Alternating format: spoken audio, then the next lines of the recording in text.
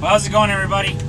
Today is actually Monday, and this video starts off a couple days ago over in the shop with me and Wes building a silage rake to go on the front of the Puma 185. Real quick, let me turn you around so you don't have to stare at me and you can watch what we're doing. So we're mixing this afternoon's load. We're actually loading the grass silage right now. I got everything else in. So I get 4,200 pounds of silage here. So like I said, it starts off in the shop over there, and what the deal is, about a week and a half ago, we just decided to build a silage rake to go on the front of the 185, so we wouldn't have to push silage with the little dozer, and it could be more of a one-man show on the pile. So Wes made several phone calls to different places. We kind of came up with an idea of how we wanted to do it. And then I think one guy told him that he would build one, but we kind of think it wasn't quite like what we wanted. But he said it would probably be somewhere around $3,500 for him to build one. And then Wes called another guy, and then that guy was super interested in it, kind of excited about it. I guess he's got several patents under his name, and he just got really excited about it. So what he offered was he would order the metal that we were talking about. He came up with a few ideas on his own, and then also he offered that he would cut all the metal because whatever he has in his shop, it would be super easy for him, and really it only took him like 2 hours to cut the metal. So and he actually delivered the metal here to the shop and laid it all out in like a puzzle, and all me and Wes had to do was put it all together and tack it all and start welding on it and get it all squared up.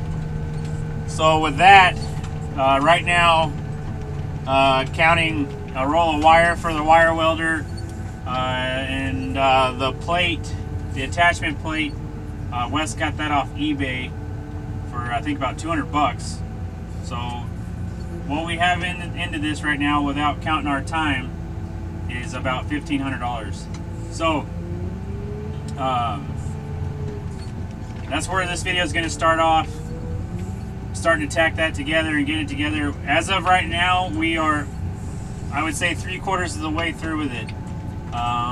So maybe in the next video it'll be done with, and then from there I think we went, and I guess three generations worth of us, is me, Wes, and my grandfather, rode around in Wes's truck and looked at the sorghum, and then we were also showing him the fork that we're building, or the rake. And then from there, would have been yesterday morning, we hooked up the tire shooter and put about 800 sidewalls on this pile here. So we actually almost, not quite, but almost have this pile blacked out now. So, and what I mean by blacked out is it's almost completely covered with either tires or sidewalls. So in that part, I describe how the tire shear works, and then you get to see it in action a little bit. Went ahead and did that because I was a little bit afraid that it might not work out too much when we go to cover the pile of the sorghum. Just because it's a really busy time and there's not really any time to play around. So decided to go ahead and show how it works now while I had a little bit of time. So anyway, and then a sorghum update. This over here right in front of us right now, I mean, it's over my head. It's probably 6.5, 7 foot tall right now. And then a week from today is when we're planning on chopping it. So the majority of it looks like that. There's some that's shorter, and for whatever reason, there's probably the shortest stuff's about waist high right now, but there isn't much of it. All right, I'm down to the last 500 pounds. I just got to clean this up a little bit and then put the 536 pounds in the wagon. So we're gonna go ahead and roll into the rest of this video, and then I don't think I have the original type of ending that most people have to these videos. So I'm going to thank you in advance for watching, and we'll see you on the next one, and all that good stuff. So yeah, let's go ahead and roll into the video then.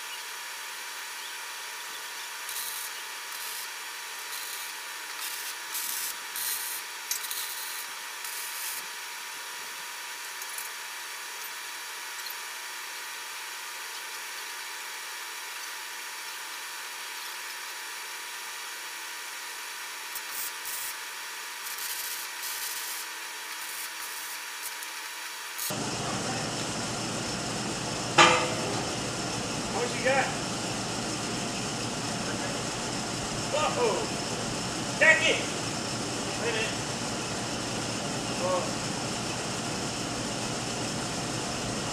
And this way you get this tack so I don't glue on it.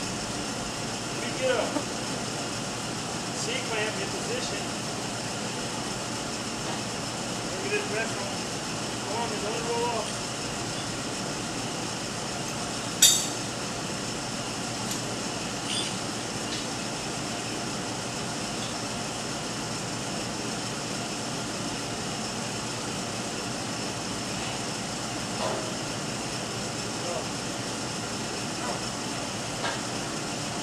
What do you want this all the way flush to the top? I don't know, I thought I was wondering how long it went for. Feel like it's just now. What's the gap here?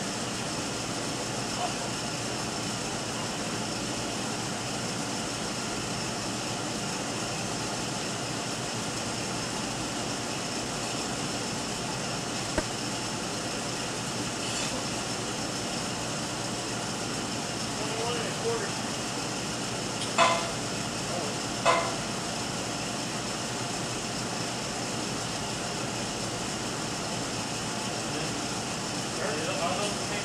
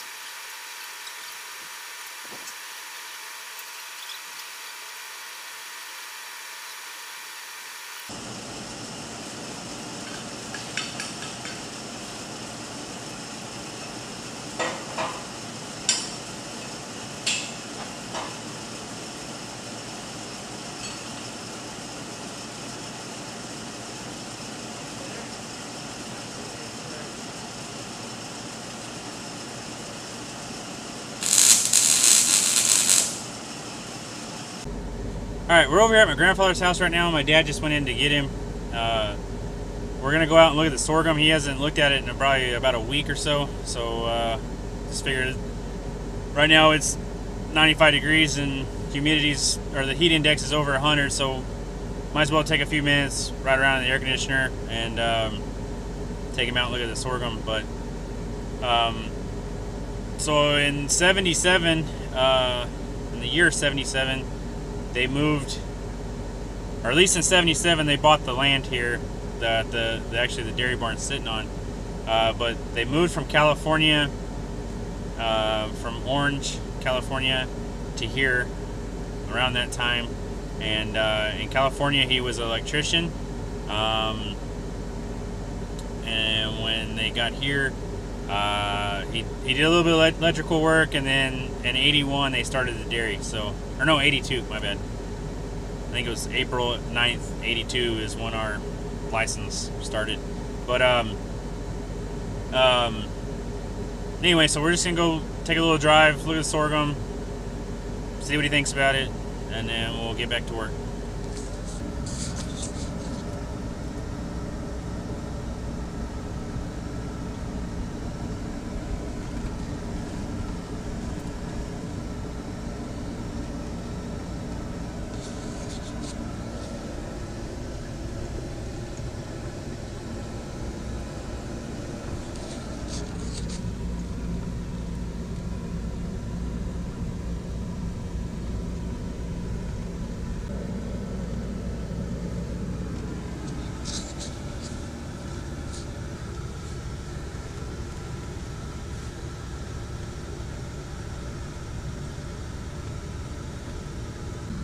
So what do you think? Look pretty good? Oh, yeah.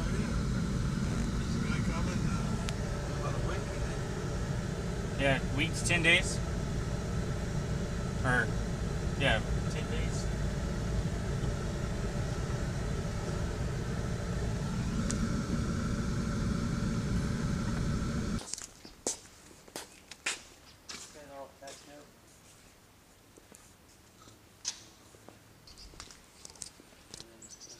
About, how many forks did you say?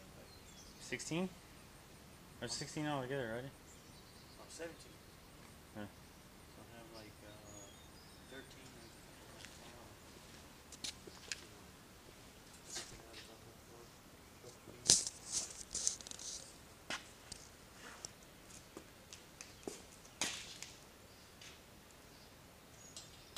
That a real thick piece? Yeah, it's pretty thin.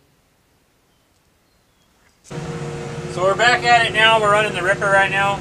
Yesterday we got the new shanks in because the old shanks were wore out, and got those put on late yesterday afternoon. It only took about 45 minutes to put them on. And then so decided to come out here this afternoon and rip this field here. This is field number 6. It's right behind the feed lane, and it does get quite a bit of manure hauled to it just because of how close it is, and when we're in a bind it's easy to get to. So I'm out here ripping it, and Wes is hauling manure to it right now, and you can kind of see what it's doing.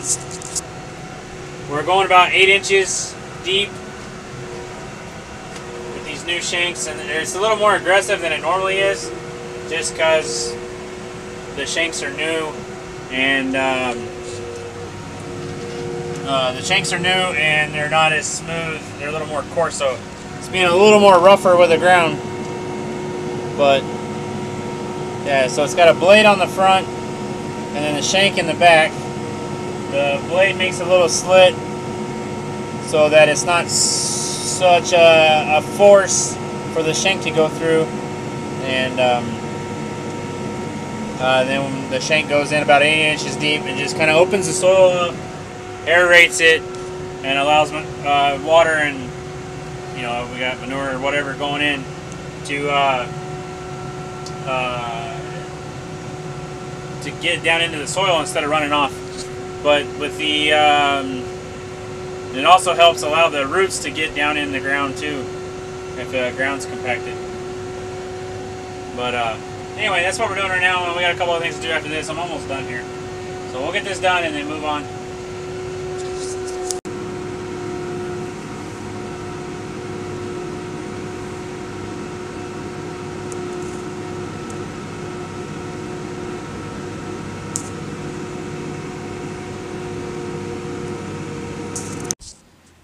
All right, well, it's Sunday morning now. It's like 11:30. Just finished up with everything. Well, I haven't finished with everything. I finished up with the normal stuff, normal morning stuff, which seems like this was the earliest we've ever gotten done in a long time. So what we're gonna do, well, there's some there in the front. The guy that drives the trash truck, you know, out to pick up the dumpsters, when we were unloading these sidewalls, he pulled in and ended up having to wait because the truck was in his way when we were unloading. And then he asked if we needed any more. I was like, well, yeah, it wouldn't hurt. So then I guess because of the corona deal, he had a couple kids that were just sitting at the house. And then I'm not sure where he got the tires. There's some semi tires, some car tires, but he cut out the sidewalls and delivered about 800 of them yesterday. So what we're going to do with them is we're going to scatter them across this pile here, which I did just cut the plastic back again last night. And we're going to leave all these big semi ones that are all bundled together. We're going to leave them alone for the sorghum pile.